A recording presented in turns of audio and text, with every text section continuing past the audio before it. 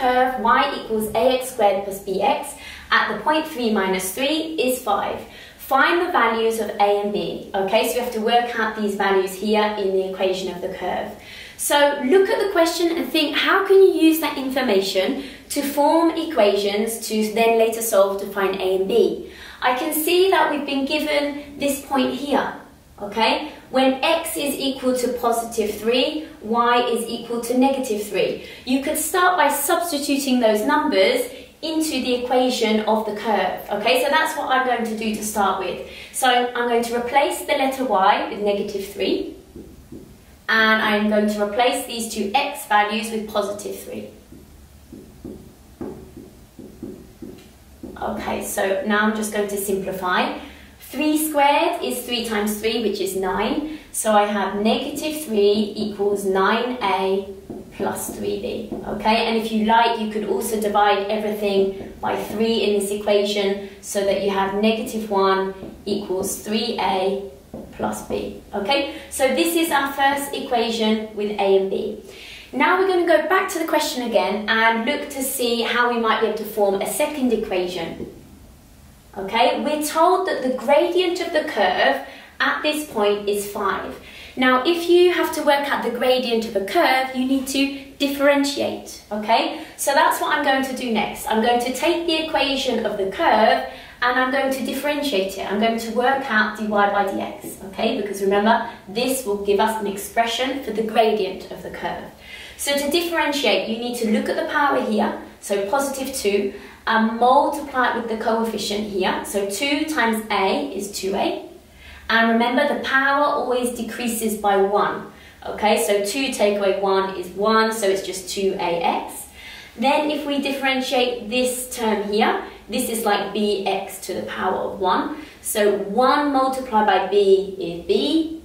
And if this power here decreases by 1, we get x to the 0. But anything to the power of 0 is equal to the number 1. So b times 1 is just b. Okay, so it's just plus b.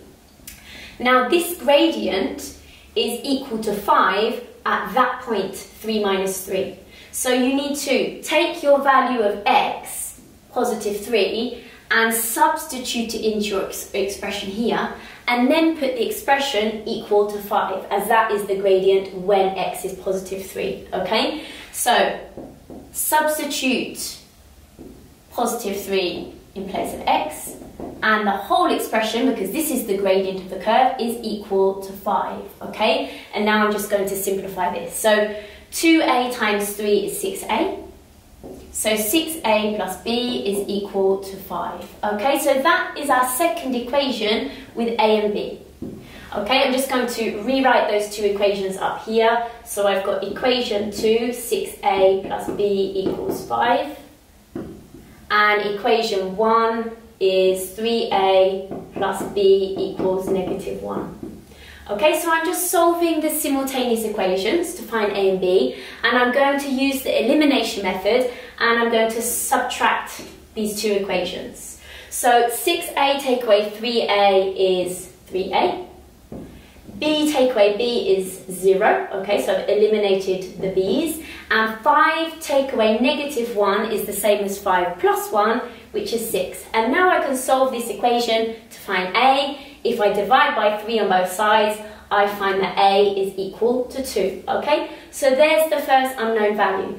To find the value of b, you need to take your value of a, so 2, and substitute it into any of the equations. Okay, so let's say we take equation number 1. Okay, so 3a plus b equals minus 1. And we're going to change the letter a to 2. Okay, so instead of 3a, I've got 3 lots of 2, plus b equals negative 1. 3 times 2 is 6, so 6 plus b is equal to negative 1. And then to finish, you just have to subtract 6 on both sides, so that b is equal to negative 7.